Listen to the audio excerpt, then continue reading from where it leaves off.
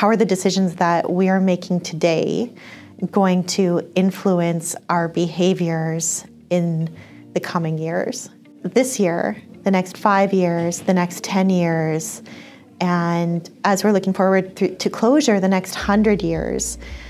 Mine waste planning is all about being able to incorporate the flexibility and the agility that we need to match our production schedules with how we will plan for mine waste placement, mine waste engineering, and then designing mine waste features for closure in a way that's geochemically and geotechnically safe. We offer a whole range of solutions that are complementary to mine waste management, geochemical characterization, mine waste planning, permitting, water stewardship,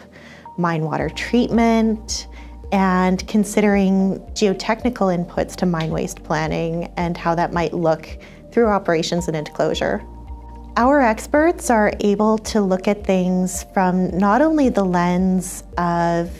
what's happening in the rocks themselves, so the mine wastes themselves, but also in the natural environment. So what happens when those mine wastes are placed in a given environment that has certain climatic conditions, and how are the microbes that are native to that environment going to help or hinder the geochemical processes that we're trying to promote?